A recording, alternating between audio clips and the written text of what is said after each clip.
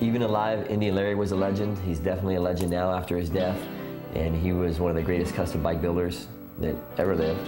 He was a stuntman and a thrill seeker, and he was just doing a stunt at a show, and that was his last ride. He had just gotten his success right before his death. Really, it was just really starting to come to him. When Larry died, we never thought twice about continuing. I mean, we still had work to do, bikes to build, and things to create.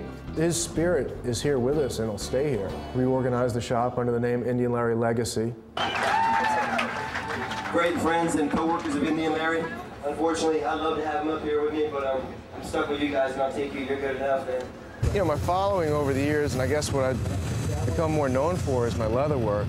And I've had a full-time business doing the, you know, mostly custom seats for the bikes for a lot of years now. And then kind of on the side and behind the scenes doing the bike builds and fabrication along with Larry over the years. Paul and the guys up in Brooklyn decided to build a tribute bike for him, and I was lucky enough to have been asked to be a part of that because Larry and I had become really good friends. So I went up there along with Kendall Johnson for a couple weeks in the November after his death, and we actually built him a beautiful tribute bike that we thought he'd be really proud of.